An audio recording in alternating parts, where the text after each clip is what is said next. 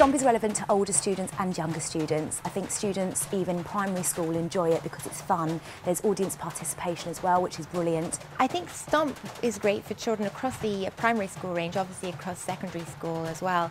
But children of any age would enjoy it. I think you could use STOMP as a kind of wow experience, kind of something to excite the children, and you could build a kind of very broad cross-curricular kind of topic from it.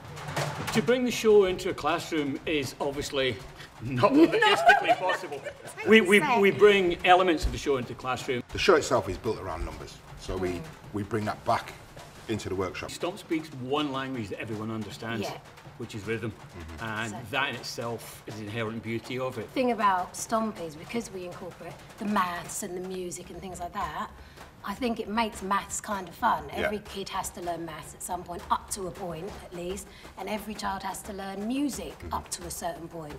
And they might not necessarily be into either, but STOMP kind of gets them thinking about it in a different way. So it covers a lot of spectrums within the school. You just learn something new, and it's something you don't do every day.